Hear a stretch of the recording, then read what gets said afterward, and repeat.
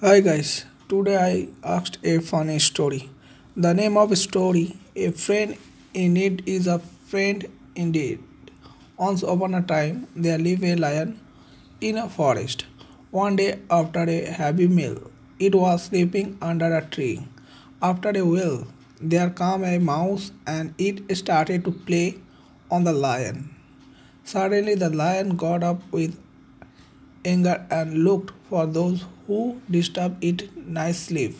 Then it saw a small mouse standing trembling with fear. The lion jumped on it and started to kill it. The mouse requested the lion to forgive it. The lion felt pity and left it. The mouse ran away.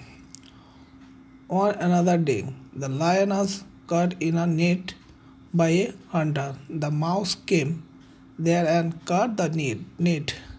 Those it escaped thereafter, the mouse and the lion became friends. They lived happily in the forest afterwards.